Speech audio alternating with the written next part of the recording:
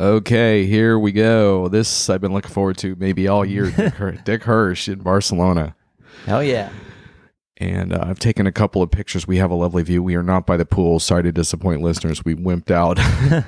Cooler heads prevailed. Yes, we want to have a little bit more quiet because the pool is a little bit windy. And so now we're upstairs looking out over the ocean with big cruise ships, getting ready. Yeah, and trying to make sense of a whirlwind 2 days of SAP TechEd Barcelona. Yeah, it was, as always, interesting. A lot of interesting impressions. So I think we have a bunch of different notes, but did anything stand out for you?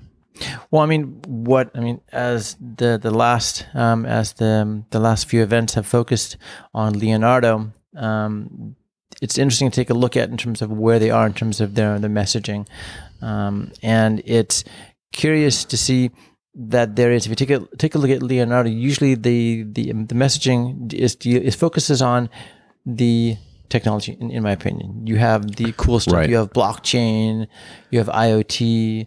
Your machine learning's in there, right? And so all sort of your the voice buzzwords. assistant, Copilot, right? Digital assistant. It's all right.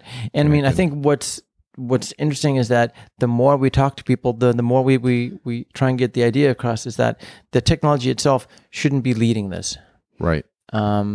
It should be, because there are many companies which have the technology, the underlying technology. What SAP brings to the game, and this is what's important, is they have sort of the process. They have the process information, how the things fit into the business process, and that's their advantage. Right. And I think that's the part of the message that is not getting out there enough from SAP's side. And so when you hear the keynote today, and for my situation, I go to a lot of different shows, and so I'm always conscious of how, as a vendor, when they talk, every vendor is going to talk about digital transformation. Right. In SAP's case, they went back to the old intelligent enterprise SAW, which I think is a dangerous one in some ways, but that was part of the Star Trek sort of theme. So that's kind of, I think, why they brought that back. But you think about what makes you so different? Right, exactly. Every vendor is going to talk about what they can do there, and especially when you start getting into data and analytics, there's all kinds of players from so many different angles in that space, and let's face it, a lot of the vendors that have come up in that space have gotten very good at starting small in organizations and building out, which has never been SAP's strength. So I think that's led us down the road to some pretty interesting conversations this week around what Leonardo really is and how they should be presenting it to the outside world. So right, because if you take a look at things such as S4 and the digital core, okay, that in my opinion, it's something that we shouldn't forget, because that's where many of these processes live. Right. And I think that sort of would have to sort of say, okay, Leonardo fits into a process, and this is where, if you go to logistics, it fits at this particular point in the process, and the process lives in the back end. And it might not be sexy, but that's what people really need to hear. Right. And in the keynote, I don't believe there was a mention of ERP. Well, there was one. I think there was one slide with it for a second. They talked about business applications a little bit in S/4HANA from that standpoint. But I really agree with that. And it gets even deeper, because it gets into when you talk about Leonardo and you talk about, we do design thinking, which SAP, I think, has to be really careful about the idea that they have invented this way of sitting down and solving problems, because in my view, when you gather experts in a room, you don't need a sophisticated methodology all the time. It's important to understand certain things about personas and people that aren't in the room that you need to do user research on and stuff. Right. But the danger there being without industry expertise and industry processes in those verticals, a lot of these customers are going to kick you out of the room. They're not going to be like, oh, great, let's whiteboard this with a bunch of people, consultants who can facilitate design thinking. They want to talk to experts, and they want to know they don't want to start from scratch, most of them either, is what I'm finding. There's some exceptions to that. And that brings us to the concept of accelerators, right? Because they don't talk, SAP doesn't talk that much about them in the keynotes, but it turns out the accelerators are the key. A big piece of this. Maybe you can explain a little bit about that. In terms of accelerator, that's sort of, it's a small bite-sized chunk of innovation. And I think that's what's critical, because what you want to do is you want to say, this particular process, this particular point in the process, this is where we could perhaps help you innovate, be more efficient. Okay. And what these accelerators are is that they are sort of 70%, or they're supposed to be 70% standardized and 30% configuration. Right. So that basically you have a quick win. And this is sort of the small chunk idea, which is the iterative process, which is sort of different than the usual ERP implementation that lasts years and years. This is a quick win where you can sort of innovate based on this new technology. And the advantage there being that now you can combine the best of both worlds if you do that right, because what you can do is you can have a big picture conversation around what are your competitive challenges, you know, how are you trying to disrupt your industry, or how would you like to, and then also then quickly move into like, here's a way to get started quickly. Right. Now, granted, SAP hasn't built out all those accelerators yet, so that's in some ways that's still to be announced. So some of them exist, but a lot of them are still in process. But do you remember when we did the demo tours and they had a Leonardo example that was based on it was like an airport management, right? And they presented it like a dashboard cockpit of different things you might monitor within an airport. And it was sort of clever in the sense that from a dashboard view, you could drill into everything from like security, which would have like your live heat map and stuff. But then you could also start thinking about vehicle maintenance and or retail or retail. So there were these different components, and what they kind of admitted when you pressed them was that that's not a realistic, that companies aren't going to want to probably buy that whole thing. Right. Well, from day one, you won't have everything. That's sort of like a representation of the 5-year plan. Yeah. It's when you did all these various accelerators, then you would have sort of this meta image of what the airport really needs.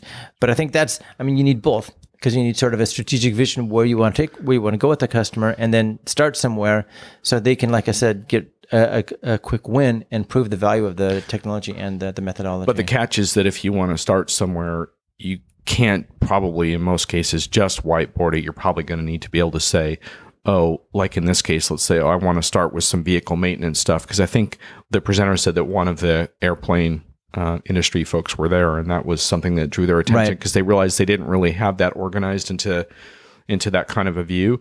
And so, okay, I want to start there. Now you need your transportation expert, and now you need to show them this accelerator that you have, and then you can start collaborating. And so the idea is kind of fits in with what Bjorn was talking with us about, which was just that this is a really key point that I don't think has gotten across with Leonardo, is that on the one hand, they want to get across to customers that, yes, we do this next generation stuff. We're cool too. We're not just an ERP player. We're cool. Right. You don't have to go to other places for blockchain or machine learning. You come to us and have that. So they want to get that across. But what they also want to try to get across that's still a work in progress is a different way of collaborating. So they talk a lot about partnering with customers, and that's really what that workshop represents. Is they'll come on site and do their free session with you. Right. I think they call it Explore. Mm-hmm. Where they use whatever, but the point being, like they take that time and they want to then sort of be perceived as minimizing the risk for the customer, right? In stepping out into these areas. And so I think those are points they want to get across. But when you look at the marketing so far, you don't really see that so much. So right. Well, I mean, what's also important to emphasize is it's just not SAP; it's all the partners should be enabled in this space as well, because they also have oil and gas or industry knowledge as well. And what's interesting is that when these design thinking sessions take place, usually there's a combination of people coming from either SAP or from a partner, usually an architect who understands the technology and a domain expert. And the idea is that both of these take a look at it, and perhaps from this customer engagement, they can do an accelerator. Right. So this is one thing which is also intriguing, is that the accelerator is sort of it's a cloud thinking, because it's the idea that you have a core which is standardized, and then you have a part which is configurable. But I mean, it's configuration. It's not you would go in and start coding. Right. So it's not you have this huge project where you just start going in and customizing. It's configuration. So it's the cloud thinking, of course.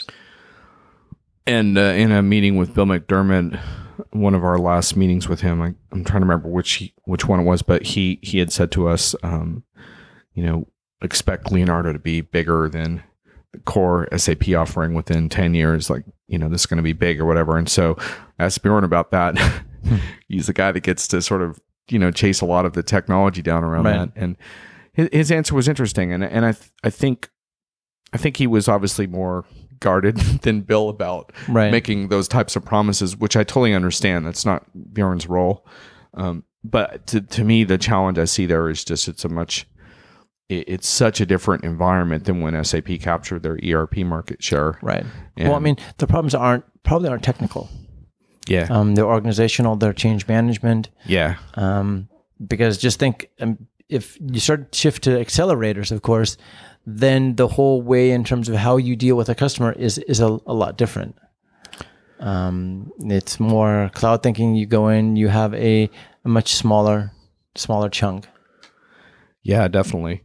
And the other thing that tied into that is the different ERP modes, mode 1 and mode 2. Do you want to talk about that for a sec? 'Cause that was interesting. Well, I mean, it's the idea that there are two modes. The one is sort of like the old fashioned. The other one is sort of like the innovation.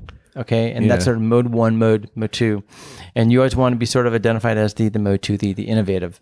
Yeah. But you need both. Yeah. And I was thinking of a blog title, SAP, don't be ashamed of your ERP history or being an ERP provider, because that's sort of where its advantages, because of that knowledge. There's your blog preview, folks. Right. Yeah. And I think I think it's important to understand that there really are two competing views out there of how companies should progress from here, because a lot of the SaaS business application providers will tell a customer, like, don't worry about your old ERP system right now. Like, put a ring fence around that. Right. Maybe pull some data out of there somehow. Right. But we're going to progress with this modern. And what their idea would be is sort of, essentially, you're going to gradually eat away at this legacy core by you're going to add more and more cloud functions and services. Right. And that core is just going to sit there. And SAP needs, and that also kind of ties into a Gartner thinking around this, where they've talked about these different modes of IT and stuff. And SAP needs to push back against that. And I think they're trying to do that, because SAP needs to make the case that you can't do digital without having this modern core that's real time. Yeah. That has all your process knowledge, and that you need to connect that into your digital processes. And if SAP can convince customers that they need that, then suddenly they really have a seat at the table, right? Because now, we do want to modernize that, and SAP is the perfect once you say, I want to modernize my core, that's a perfect message for SAP to come in and say, well, we can help you with that, Right. So anyway. Yeah, but I mean, I think if you take a look at S4, for example, they're bringing in machine learning. So I mean, it's not like it's not nothing's happening. They are bringing in the modern technology into the platform, especially in the cloud environment. Right. So they got to make that case, that's what you need. Right. And I think in a lot of industries, I think you can make that case, especially when you start talking about, industries where you need real-time access to information, and it's not good enough to treat your ERP assets like legacy. Right. But anyway, I think like you're saying, SAP's got a lot of work to do in terms of presenting a view of this where they really are strong, and not just, pushing AI and pushing blockchain like everybody else. Right. So, all right. So what else do we have here? We can have all this stuff with Google, which is interesting. Right. So there's a lot of there was Google partnership stuff, which was kind of a continuation from Vegas, I think. But there was more. What are your thoughts on that? I mean, I think what's fascinating is seeing how the partnership between Google and SAP sort of evolves. Initially, it was sort of, now they're one infrastructural player that you can deploy your Cloud Foundry stuff on. But as sort of time goes by, you see that they're sort of working together to create new things, such as the data custodian, which was really important concept, just because it enables people to really bring GRC into the cloud so that you can deal with things such as who is accessing a particular resource in a particular region, where's my data at, and as people move to the cloud, public cloud, that's often a concern. Right. And it's funny because I've had conversations with SAP in the past. Last year, I was really disappointed that SAP didn't talk about security at all at TechEd, and I gave them some grief about it. And I was told by some powerful people that we don't want to do that because we don't want to sort of put ourselves out there as a sort of like, hey, invite to hack. And I just kind of feel like that's unacceptable. I understand the concerns behind that, but I just think you have to start having transparent conversations with customers about this. And this year we really saw that. And to your point around the Google partnership as well, around the data custodian, and that's another great example of where SAP can have strength, because they have been dealing with industrial grade security for a long time, and it being in Europe, the GDPR stuff is which is the upcoming privacy regulations are on everybody's mind. But I think that's a great example of an area where SAP has a chance to really have an advantage, and I found it refreshing they were able to really talk about that. Right. I mean, I think what's interesting as well is that the idea of multi-cloud is that a developer can develop anywhere, basically. Yeah. But what you're starting to see is that that's really not the case, because a developer usually has a sort of cloud where they want to go. Okay. And for example, if they want to use the data custodian, then they would have to use GCP. Right. So, I mean, you can use Cloud Foundry to go anywhere, but in reality, you'll probably want to pick a certain cloud where either you have a lot of other applications or it has technology that you want to use. Yeah, and we had some interesting conversations about that, because our fellow blogger colleague Graham Robinson was asking about that too, because he was saying that a lot of companies, are they really going to just go with one infrastructure provider without realizing the nuances of what each one provides? Right. And that as they start to realize that, are they going to start to need some help with that? And then what role does SAP have? Because right now SAP doesn't really tell you this cloud partner brings this to they don't help you with that process. So that's an interesting question of what role SAP should play in that. I mean, the question is, do customers really need that? Yeah. I mean, because this stuff has been around for a while. And many customers already have assets in the public cloud, so they already have experience. Yeah.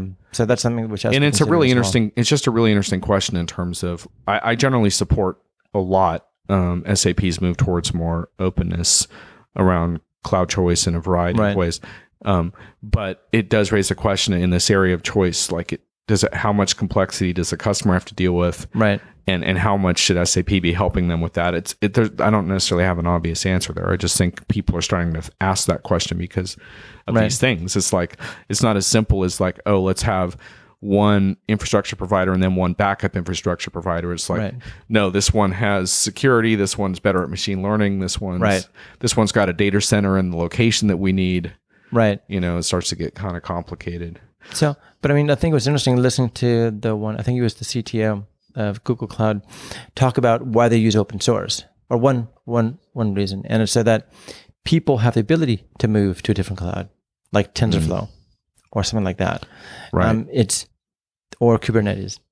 It's because that customers are more able to say, okay, let me go to provider A, knowing that the stuff that they're doing, Cloud Foundry, could be used in various other environments. It's not going to be 100% ability to move, but it makes it easier. So now that you're kind of doing cloud on a daily basis and you kind of have an inside view on sort of what works, how coherent do you think SAP is around these discussions around what they're doing with cloud? It's definitely getting better. I think the emphasis on open source and multi-cloud is critical. Mm-hmm. But I think what's also right now, it's still a little bit slow on the uptake, are the business services. Right. We had the stuff from Yas, which was announced like about a year ago. And my expectation was always there's going to be many business services, but they're not there yet. Usually if you take a look at the API hub, many of the things are still technical.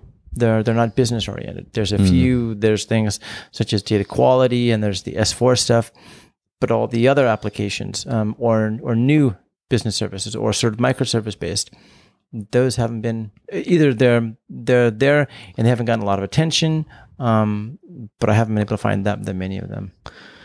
Then there's another piece of the puzzle, which was that SAP made, SAP, a bonehead decision to have a simultaneous event in Berlin that's more customer focused, and it ended up drawing different SAP folks to that event instead. Right.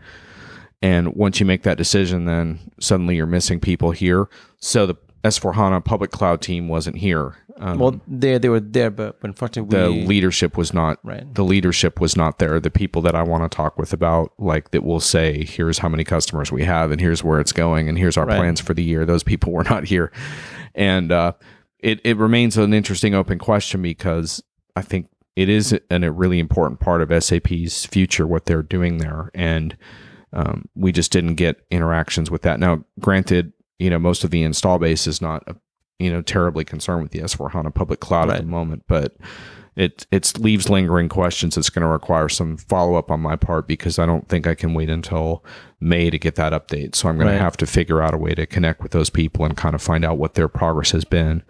So those people weren't here. If those people were here, what would you have asked them? Uptake. I mean, just figure out how many people are really using it. I mean, I think the S4 is progressing. I mean, they have quarterly releases, I think. But I think there's a total of 1,000 S4 customers. How many of those are really in the cloud? How many of those are live in the cloud is still not really clear. Yeah, and how many are live in the public cloud versus SAP's hosted version is? Yes, because there's a lot more hosted folks, right? And we've had those discussions before about what the pros and cons of that are. Right. I mean, I think one point that we have to remember as well is that there's a gap. There's always a gap between what most customers are having to go through and what happens at events like this. I mean, SAP should show that the vision is there, but I think most customers are still, they have other concerns. And I mean, I think when you look at like HANA 2.0, I mean, the things that are coming out there, that's new technology there. And one thing which was announced during the keynote was the ability to anonymize data in HANA. And that was, I think, a really interesting topic.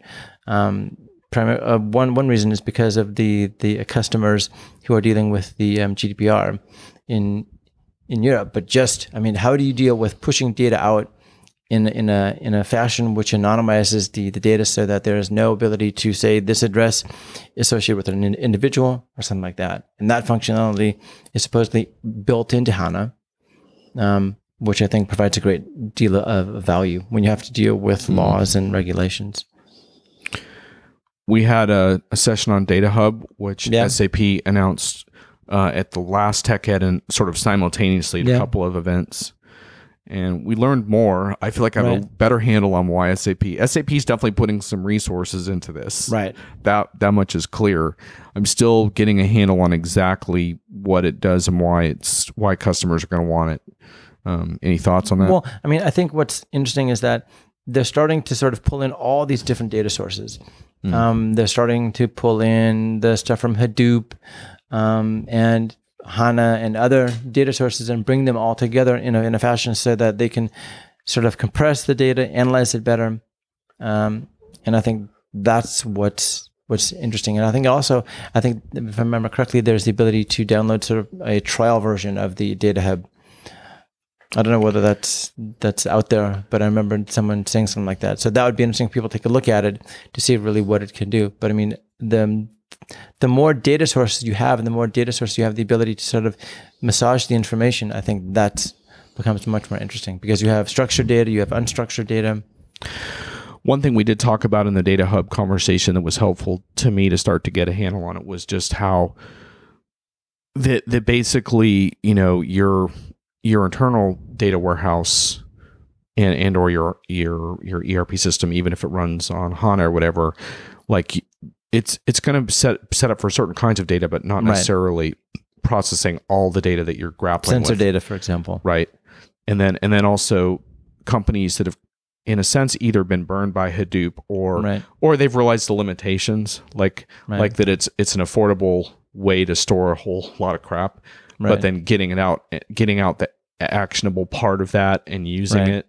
And so that's sort of where Data Hub fits into the conversation. And I do think it is going to really matter, because when I talk with folks about like what it's going to take to create quote unquote digital business models, you almost always are dealing with external data sources that factor into product decisions, or inventory distributions, or whatever predictive scenarios, or the machine learning that you want it to be able to consume all this information. Right. One of the bloggers was like, "Hey, can you throw a Twitter fire hose in here?" And so that part of it, I think SAP wants to have answers for that part of that, and so that's how Data Hub fits into the picture. Right. And I mean, I think what's interesting to consider is that if you look at Leonardo, the pieces. If you have an accelerator, usually it just won't be one piece. It won't be IoT. It'll be IoT and big data and analysis, something like that. So it's the Leonardo pieces, really you have to see them as a unified whole, which is important to say. So that you have IoT data feeding into the Data Hub, which is then going through or preparing the data for a machine learning algorithm to go through and try and look at predictive maintenance or something like that. So there's the pieces that sort of fit together, and it's not always a good idea to see the isolated bits of technology. They all sort of work together. Yeah. Well, I saw some eye-watering slides that explain how all the pieces fit, so you can probably check the TechEd stream if you want to get a closer look at some of those. I'm just looking at my notes. I mean, I think we had some interesting blockchain conversations as well. Right. And we talked with, I just looking up his last name because I'm not sure if I can pronounce it properly, but it's Thorsten Zube. Sorry, Thorsten, if I got your last name kind of wrong there, but he's the head of SAP Blockchain. And we talked to him about blockchain as a service and how he's supporting different initiatives, including the Leonardo stuff. And what I find fairly refreshing about SAP's approach is that they're not trying to claim that blockchain is going to change everything, but they have been pretty actively involved in Hyperledger, which if folks haven't checked it out, that's definitely one of the emerging areas where enterprise folks are trying to develop enterprise standards and functions around blockchain. And it's just, I think it's going to be an interesting year for blockchain, because we're going to see, I think, start to see some more live projects in the new year. And that's sort of what everyone's been waiting for, is more production examples. But Thorsten was telling us that they're still largely working on pilots and proof of concepts with folks. But it is interesting, because in theory that you don't lead with blockchain, but when customers start talking about pain points around authenticating assets or maybe identity or other pieces or some type of smart contract function that blockchain's really good at, then maybe that becomes part of the conversation. Right. It's still early days. Yeah, I mean, I think what's also intriguing is that, although we haven't really mentioned it, I mean, all this stuff runs on the SAP Cloud Platform. Right. So that's really becoming a real core component, that as more things go through it, you start to see that SAP has a level of operational excellence to deal with all this traffic, to deal with multi-cloud environments. And that, I think, is something which should be, which is often underestimated how important that is. Because without that, then you don't have, in terms of SAP, you don't have an efficient operational basis. And also for the customers, I mean, you have SLA violations, stuff like that. And SAP is actually pretty good in terms of making sure that the SCP environment is up and running. Yeah, I mean, just about every time we hear about some new interesting thing that SAP is working on, if you ask them if this is served up as a service in the SAP Cloud Platform, they'll tell you that it is. Right. And in many cases, it was developed there first now. Right. And so in theory, that really does present you with a unified place to create these kinds of services for customers. And it will be interesting to see, as more partners get a handle on that, what they can do with it. Because some of the partners are getting more familiar with it, but I heard amongst our group partners in our group asking, like, hey, can we get access to this or that? And that would potentially be, I think, real breakthroughs for some of these partners and what they can offer if they can get a handle on how to use it. But if you're a partner, I mean, what becomes even more interesting is not creating applications, but creating your own services. Yeah. And I think that's something which is still not totally clear how that's going to work. Yeah. Because as a partner, I combine 3 existing services and I create maybe 2 new ones, and I take data from someplace else, and then I have a new API which I present to people. And how do I finance that? How is that charged to customers? How is that billed to customers? We had some interesting IP conversations with SAP about that as well. Yeah, I mean, so that's the IP as a whole. And they had thought about that. They actually had some pretty coherent answers, in my opinion, for that. Right. But it is something that has to get sorted. So right. Because I mean, if I'm a partner, I mean, that's the way, because you see that everything is an API. Right. If everything is an API, then everything doesn't come from SAP, they come from partners as well. Yeah. And I don't think we're quite there yet for partners to be able to do that. So there's one more thing I definitely wanted to talk about from my end, which was and this goes back to the issue that SAP doesn't like to talk about it, and they definitely didn't enjoy getting my questions on it this week, but it had to do with the lingering thing around indirect access and the fact that I think there's still a sour taste in a lot of customers' mouths about how some of that stuff went down, and questions around how can I proceed with next generation projects, when I'm not sure what SAP is going to be charging me for or auditing me for. Though I think SAP struggled a little bit to answer those questions this week when I asked them. I think the one thing I will say is I think that they have been pretty upfront that they're not done with that issue yet. And the good news for SAP is that from a next gen tech standpoint, a lot of vendors are still working out how this stuff can be priced. But that's the logical conclusion to all of this, in my view, in the sense that if you have an iterative project that's sort of a start small with some new digital thing, it also makes sense you would be looking at pay per use and pay consumption-based pricing scenarios. And they are working on that a little bit on the Hybris side around some of the microservices. And it makes a whole lot of sense for SAP to be putting more attention to how they can price that stuff, because what I was saying is you can really flip the narrative from being on the defensive about how you handle this and sort of being the butt of a lot of industry jokes and such to taking leadership around that, because you know a lot about this. You know about data security and compliance, which a lot of people don't. You know a lot about how to stitch these things together from a data transparency standpoint. So now can you price that in such a way that is also really appealing for customers to get started? And that's an interesting and challenging conversation for SAP, because it's not just like a new pricing model. It's about, can we make money this way? How did the sales staff respond to that? Yeah, how did the sales team? I think that's, usually, let's say even if you have a subscription price, which goes over a year, consumption model is totally different. It is. How, as a salesperson, how do you deal with that? Yeah. You probably have a lot of small sales rather than large sales. And what I said to SAP is, look, a lot of the big cloud vendors are not innovating on this topic. Right. You're signing multi-year subscription contracts with them. But in my opinion, that's the tricky thing about the cloud conversation, is it might start as a technology conversation around where are we going to put stuff. And then you start thinking about better user experiences and things like that. But eventually you start thinking about start small, pay as you go, build incrementally. That's where cloud is ultimately going, in my opinion. And customers are going to want to consume and pay that way in a lot of cases. And so SAP has a chance to flip the script and get out in front of this issue. And I think we had some interesting conversations where I heard folks from SAP who were sympathetic to that viewpoint, who are working on some of these things. So I'm going to be watching that with interest, because if you can come out with some compelling offerings around how you're going to price some of this new stuff, then a lot of those concerns I think that customers have start to fade a little bit, because it shows that you're really thinking through in a new way how to do this, and sort of throwing out old models that don't work. But I'm not going to diminish how hard it's going to be for SAP to do that. It's non-trivial, because you could think of an accelerator that uses big data, IoT, machine learning.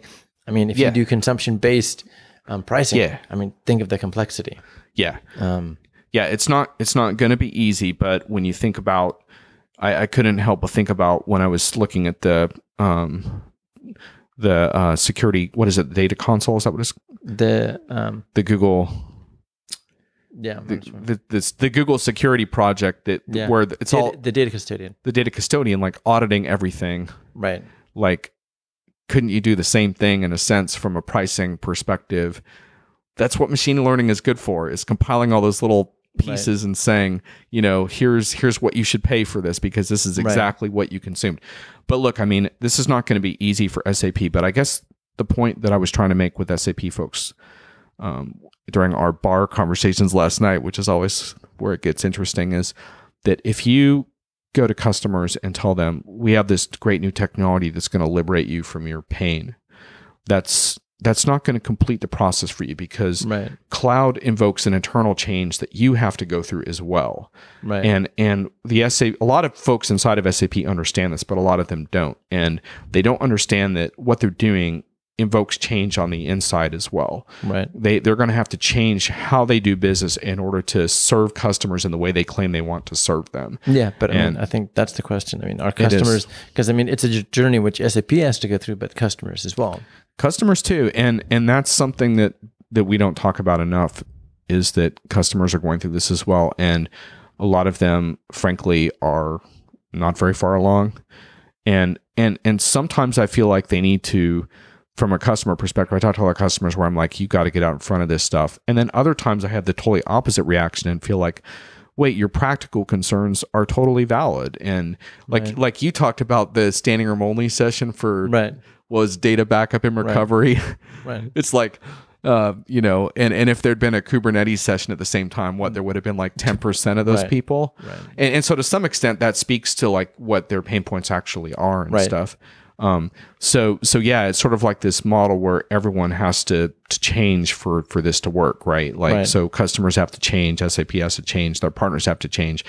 And I point the focus on SAP because I think tech companies tend to get a little bit arrogant about how we're liberating other people rather than putting the focus on themselves. And I think SAP is going to need both.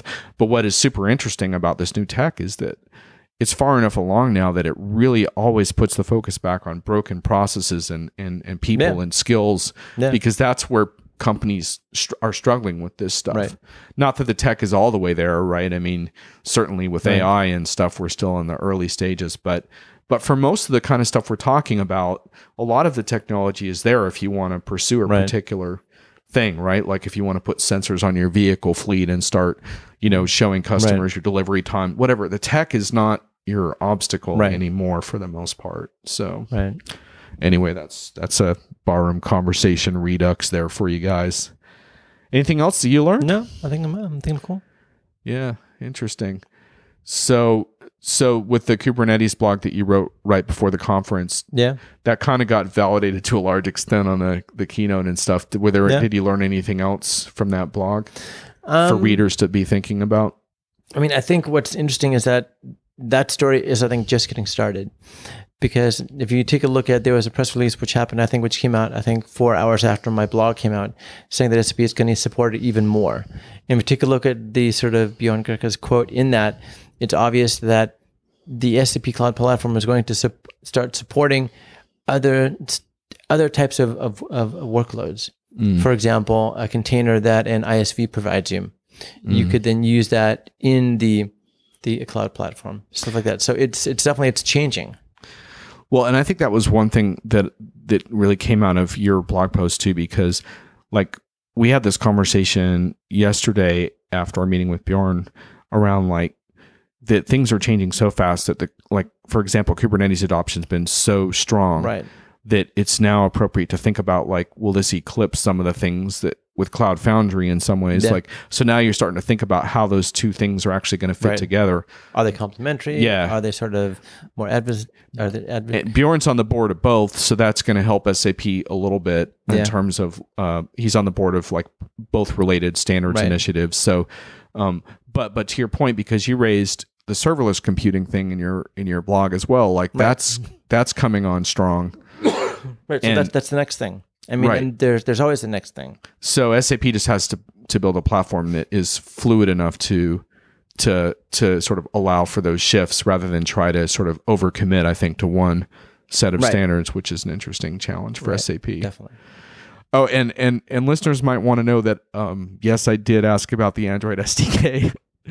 That one didn't go over so well. I think that the best way to talk about the Android SDK, because basically with SAP getting closer to Google, it's just a logical question to wonder, because SAP's like really invested in the iPhone SDK. And when I step back from that, to me that's somewhat of a concession that there's just huge advantages to native apps. I mean, that debate isn't totally resolved, because I think for certain kind of quick and easy stuff, there's the UI5 and that kind of the HTML5 can still work well, or some hybrid concept.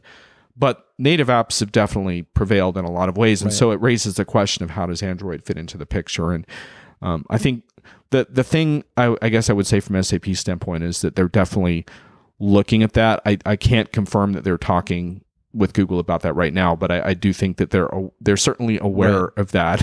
Right, and the importance of that. So and just to be fair to SAP on that front, like going with an Android SDK is a lot more complicated than the Apple SDK, because you're dealing with all these flavors of Android. We were talking about like, okay, there's a Chinese version of Android that needs to be supported. That's like an older, like it's kind of mind numbing after a while, the complexities of it. But I think it's fair to say that SAP is aware of the issue, but I don't think we're going to see anything anytime soon on that. So folks who are pining for that, I would say you're just going to have to pine for a while and maybe brush up on your Apple Swift skills, because that's where you're going to be working for a while. Right, I agree. But and there's a lot of developer resources to check out. So if you folks are on the developer side, there's a lot of new stuff. Right. Hearing a lot of good things about HANA Express. Right. Like definitely. Even Graham Robinson likes HANA Express. He doesn't like anything SAP. Well, not that, but he's more like critical of what developers are provided with historically, and he's even happy with that. So there's a lot to check out. All right, Dick. Okay. We got to get you on a plane. Okay. Later. Talk next time. Bye.